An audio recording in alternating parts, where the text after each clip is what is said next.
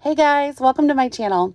Today I wanted to show you how I made this adorable Northern Lights tumbler using just mica powders and a little pinch of epoxy additive and glitter. This technique is so quick and simple that I was actually able to have this tumbler on its final coat the same day I started it. Now, I can't take credit for this mica powder technique because I've certainly seen it done before, but I just wanted to show you my take on it. I'm starting out here with a 20-ounce skinny from Makerflo Crafts. I will have a link in the description box below, along with a link for any other products you see me use. I do prefer to sand my tumblers. I know there's a lot of debate in the crafting communities about whether or not you need to sand, but there is a coating that comes on the tumblers from the manufacturer, and it can cause paint, epoxy, and glitter to not adhere properly. So just to be safe and make sure I have the best quality product, I always prefer to sand. Of course, that is always a personal preference, and you do whatever works best for you. But as you can see on my paper towel, a lot of gunk comes off my tumbler, and I definitely don't want that to interfere with my cup after I've worked so hard to make something beautiful. So after I've sanded it down with a touch of Dawn Power Wash, I just like to give it a final wipe with a little water or alcohol just to make sure I got all that residual soap off. After my tumbler was fully prepped, I sprayed it with a light coat of Rust-Oleum 2X in slate. I let that dry thoroughly, and then I got to work with my epoxy. So here I just mixed up 10 mils of CC DIY Fast Set. I love using the Fast Set epoxy because it allows me to move on to the next step quicker. So I mixed up about 10 mils here, and I wound up using about 5 on the cup. You want it just a little bit thicker than you would normally use for like an epoxy method application, but you also don't want it so heavy that it's going to run while you're working with it. You want the epoxy just thick enough to stay in place, but to also have some movement when it comes time to spread your mica powders.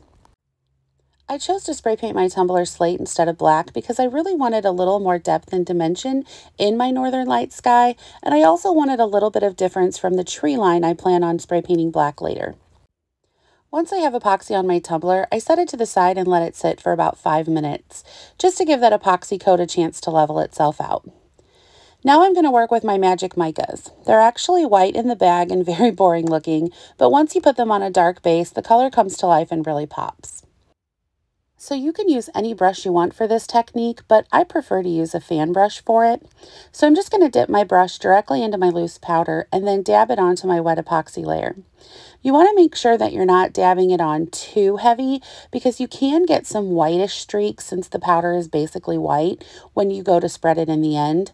So you want a good layer so that you get good color saturation, but not so heavy that you're going to have clumpy mica in the end. So I like to dab it around in sort of organic shapes and diagonals and S shapes. I prefer that to just putting straight up and down lines on my tumbler because when we smear it in the end, we're only going to go in a straight up and down motion.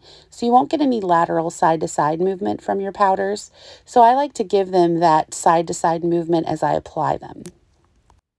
There is no right and wrong way on how to apply these mica powders, so just go with whatever feels good. I sort of just look and see where there's gaps, and I put colors that complement each other next to each other so that they will blend nicely. But like I said, there's no right and wrong way to do this, so just do whatever feels good, and in the end, it's going to be beautiful. So once you've gotten your powders laid out however you think you want them, then it's time to take a stiff brush. And I like to use a wider brush. This is actually a cheapy one that I got from Walmart in a 2-pack. And I just do one smooth solid stroke from the bottom of the cup up to the top rim. And that's going to spread those mica powders out and give them that look like they're glowing from within like the Northern Lights do in the sky. So it's important that you blend these colors out a little bit, but it's also important that you don't over blend them. So you don't want to do too many up and down strokes.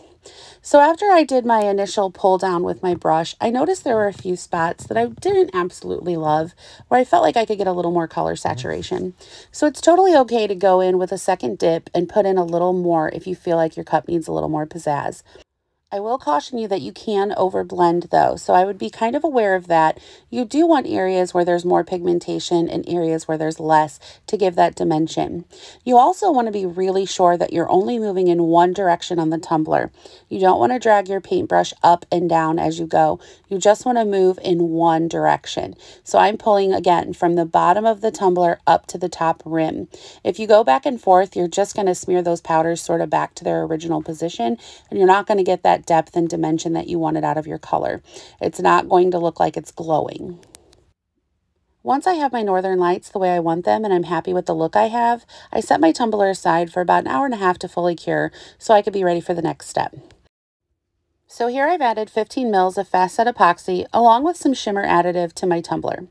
I also decided I wanted some stars in my night sky, so I took a pinch of antique gold and mixed it into my remaining epoxy in my medicine cup and rubbed that into the top 2/3 of the tumbler. You want to make sure you apply all your sparkles and stars to this layer because next you're going to paint on your tree line and you don't want stars over your trees. So I'm just taking a look at my cup and making sure there's no imperfections that are going to interfere and sort of deciding how high up I want my tree line to start.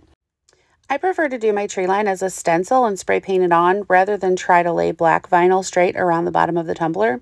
I also like this method because it allows me to spray paint the bottom of the tumbler to match. So you can do it either way, whatever works for you is great. I just find this easier and I don't have to worry about the vinyl laying straight. This is particularly handy if you're using a non-straight tumbler. If you have any kind of taper, you know you can't lay vinyl without having wrinkles and overlap, and that won't matter in this case because all of the stencil is going to be peeled off in the end.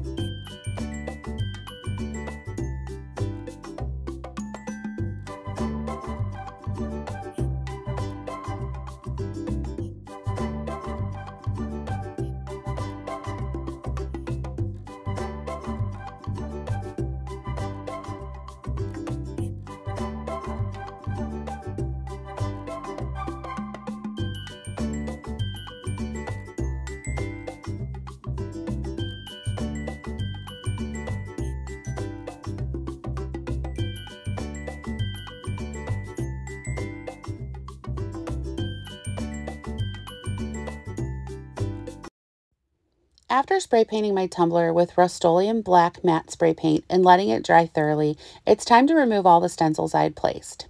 So as you go to peel up your vinyl stencil, you might find that you lose little pieces of it down in between the corners of the trees. So just take whatever tool you like to work with and pick those little pieces out. Just make sure you're being really careful not to scratch your spray paint in the process.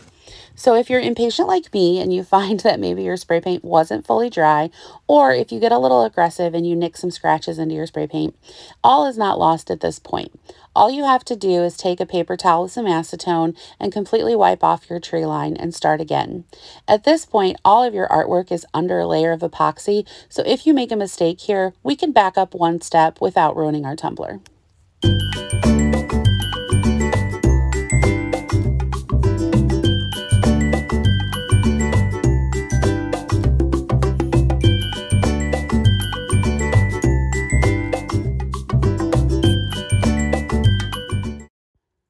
Once you're happy with the way your tree line looks, it's time to move on to decals.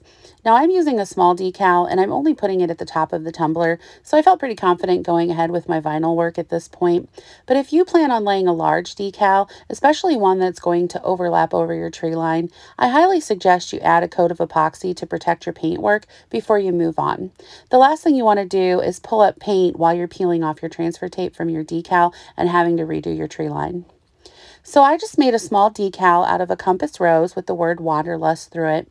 I wanted something metallic and pretty, but I didn't want it to overtake the beauty of the northern lights.